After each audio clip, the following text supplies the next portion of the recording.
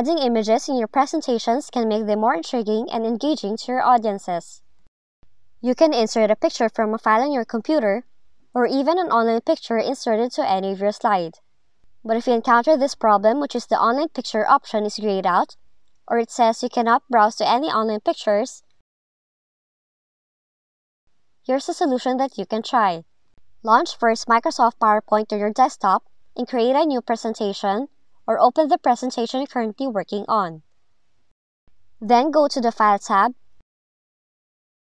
select Account from the categories on the left, and under the Account Privacy, select Manage Settings.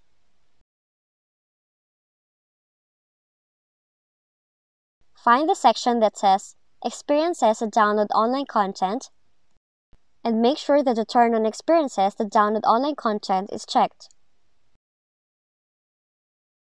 And then select OK. You might need to restart PowerPoint to apply the changes.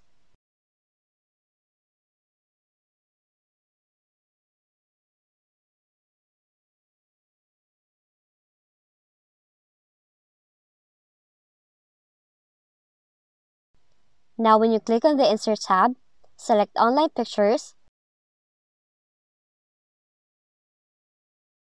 You can now browse and choose any image you would like to insert. If you found this video helpful, kindly like and subscribe. You may also click and turn on the notification bell so you can be notified from whenever we release new videos.